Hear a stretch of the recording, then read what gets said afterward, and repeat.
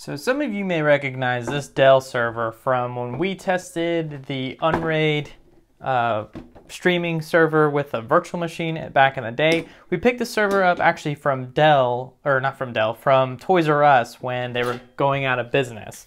And we got them on the cheap. I got two of them, one for $400 and one for $450 or $500. I can't really remember right now.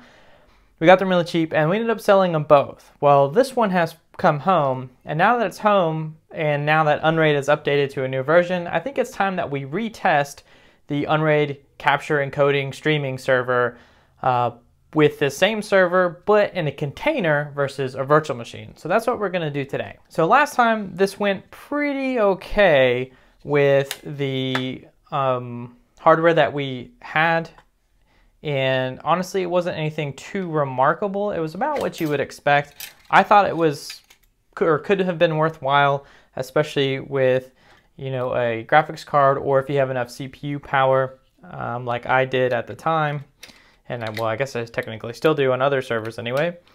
But we're going to try it again with the pretty much same hardware but in container form, and see if we get any kind of improvements and what kind of resource usage we get while it's all running.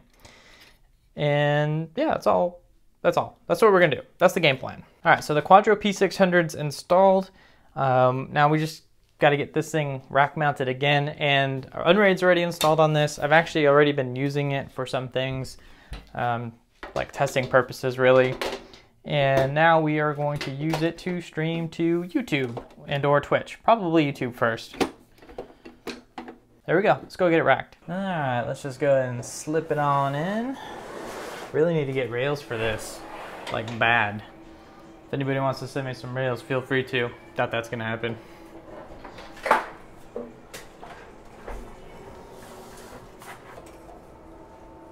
I can conveniently fit back in here, which is awesome. It's actually pretty quiet in here from this side. Wonder if I should maybe think about doing some sound dampening on the door to make it quiet on the outside. Because when the Dell server starts running, it can get kind of loud, even with the fan profiles set to low. By profiles, I mean the scripts that I created to keep the server quiet. All right, that looks good. What else? Oh, we need USB just in case. That's everything. We got the Dell server racked, and that is all set up. I am already connected to it via the Unraid web UI. We're pretty much good to go from here. Now, this isn't a guide, unfortunately, so if you do want to know how to do these or this entire setup, I would highly recommend checking out the link below to the blog, where there's a full-on guide, written guide, that you can follow step by step at your own pace in order to set this up if you're looking to do something similar at home with your Unraid server, or just in general, because I think it would be easy to replicate with pretty much any Linux distribution that allows you to have Docker Hub containers available to it, or whatever. I don't know what I was trying to say. So let's go ahead and take a look at the configuration and see what you need to have at a bare minimum with an Unraid to make this work. Well, first things first, you will have to have the Community Apps plugin already installed. That is not something that I'll show you how to do, but that is very easy to search and get done. But the most important thing here that you're going to want to know is that you'll need to enable additional search results from Docker Hub so we can find the OBS container that we actually need. So you'll set this to yes, you'll hit done, and then you're basically just going to want to search for Docker OBS NDI. And I already have the container installed, so it shows up here in my history. But what you're going to want to do at home if you don't have this container already installed is click here for more results. And that will show you the actual container that you need for OBS NDI to install. So that's what all this junk is. Now, if we go back, or now the next thing we need is the Nvidia Driver. So thankfully that's also available in Community Apps. And I have this installed already as well, but you will need the Nvidia Driver from itch777's repository. I hope that's how you say that. And this is going to give us the drivers that we need to pass through our graphics card to our container. So let's take a look at both. We'll go to Plugins and Nvidia Driver. And you can see that I am using the latest driver 460.67, And here is my GPU key, which we're actually going to need if we plan on passing through a graphics driver to the container. And in this case, we will. If you don't have a graphics card at home to pass through, that's fine. You can still do CPU encoding. Just know that it will use a lot of CPU threads like it has in the past, or like I've shown in the past. So next up, if we go to the actual Docker itself, we can edit this to see all of the changes I've made. A lot of these are actually pretty important. The first important change here is the web UI. We want to make sure we have this set up so we can VNC into the Ubuntu container, and this will allow us to do that through the actual Firefox or Chrome, whatever browser you have. So I'll enable that. Now this is an extra parameter specifically for the Nvidia drivers. We will be using Nvidia, of course, so you have to have -- runtime equals Nvidia. I think it's pretty important to set a network type here, so I have set a network type of bridge 0, so this will have its own LAN available to the container, and I've given it a useful IP address. Obviously yours will probably be different, but this is the IP address I have assigned. Next up, that's important, we need to assign a VNC port to this container, so we've given this 5901, which is the default VNC port. And I've just created a config type of port, I've given it a name, gave it the host port, and set a connection type of TCP. Pretty basic stuff. Now the more difficult parts are for the Nvidia GPU device and Nvidia driver capabilities. So here, I've given this the name of Nvidia GPU device. These will be all visible devices, and this is where you will enter in that GPU key that I mentioned earlier from the Nvidia plugin. You paste that into here, you basically make your configuration match this, and that is one of the last things you need to do before the container can actually use the graphics card.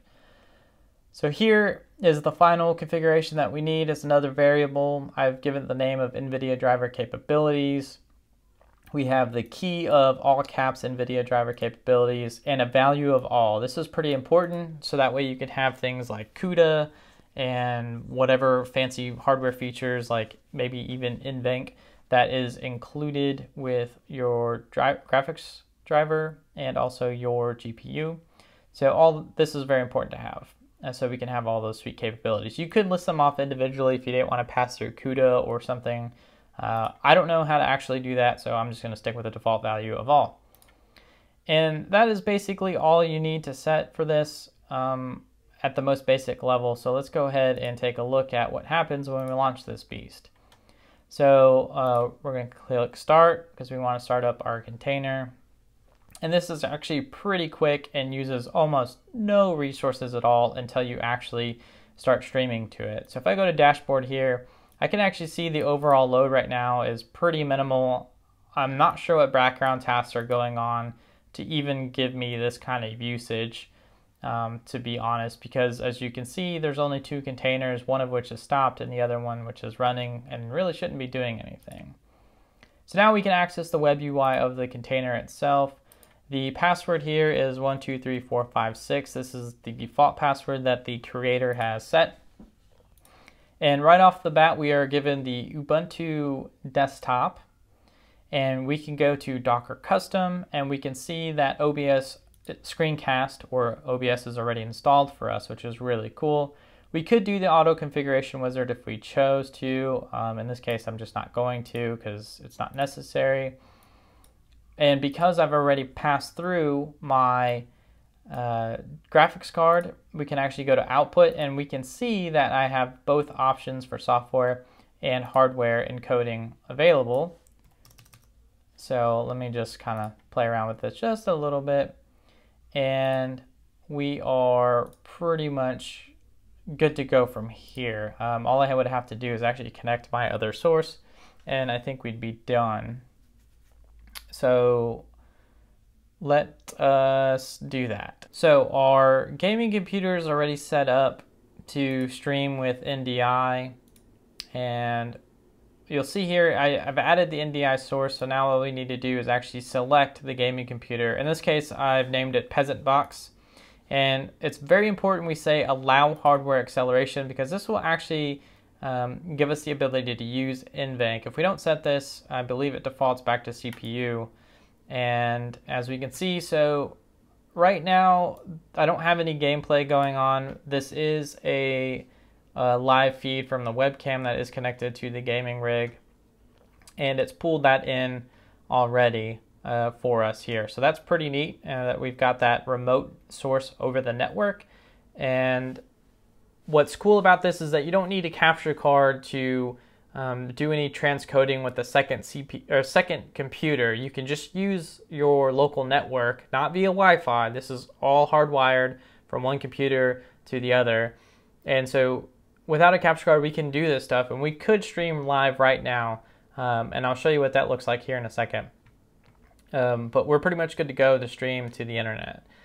So I think that's really all. Oh, actually, so we can do one more thing. We can verify that our NVIDIA graphics card is actually being used here. So there's this really neat command called watch, and this will basically repeat a command over and over every 2 seconds, because NVIDIA SMI is the command that you run once, and it just gives you some output, but doesn't continue displaying anything. So the two commands we want are watch and NVIDIA-SMI.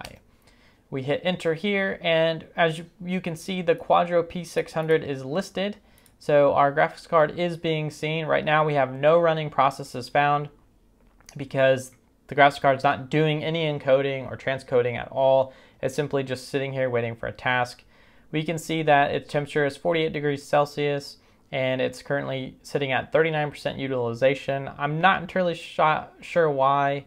Oh, actually, that's the fan. The fan's at 38%. Never mind. Okay, that's good.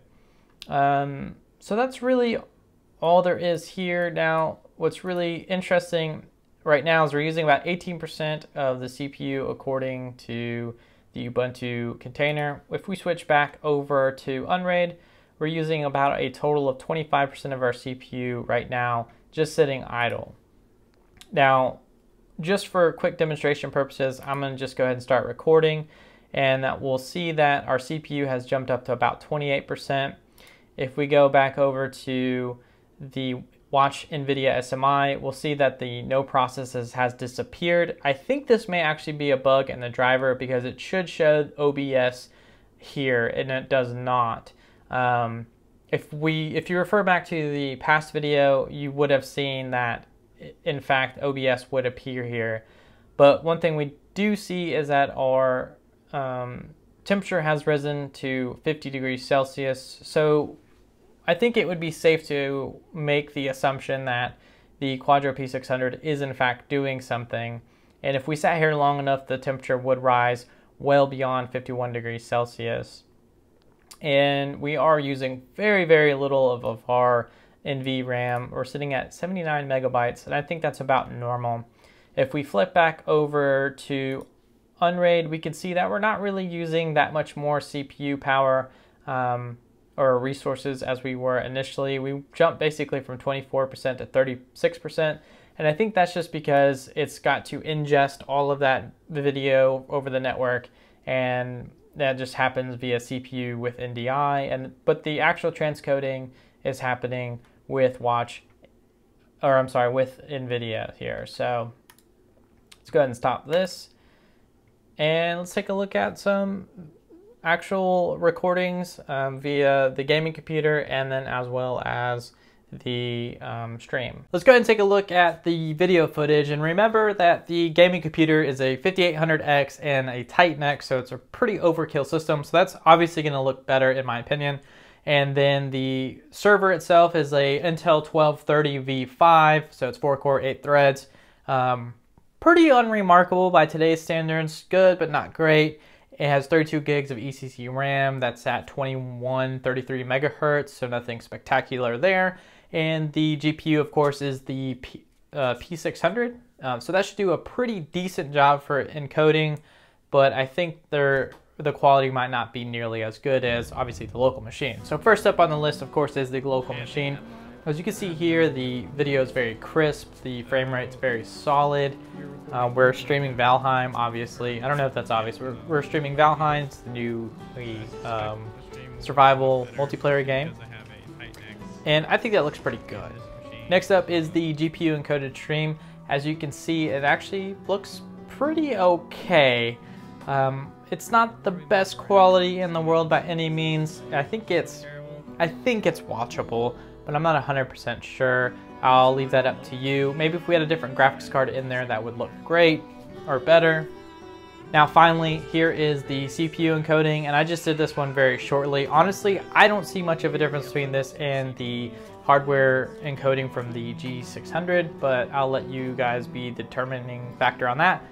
And I'll put those side by side so you can get a better idea of what those look like, and so you can get, you know, you can gauge your own opinions there. And well, all right, so if you have some extra horsepower laying around and you want to get into maybe some Twitch podcasting or streaming or YouTube gaming or YouTube anything, and your server has maybe a newer graphics card like a GTX 1060 that you've been using for Plex encoding, and it really just sits idly when it's not doing encoding jobs for Plex or transcoding jobs for Plex, this might be a viable option for you, because if you already have a secondary server, you can just literally pass through the graphics card to that container, and you're pretty much off to the races from there when it comes to streaming to Twitch or YouTube or whatever your favorite service is.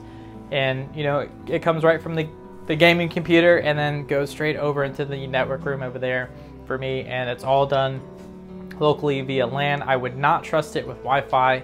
I think there'd be too much interference there for a good connection.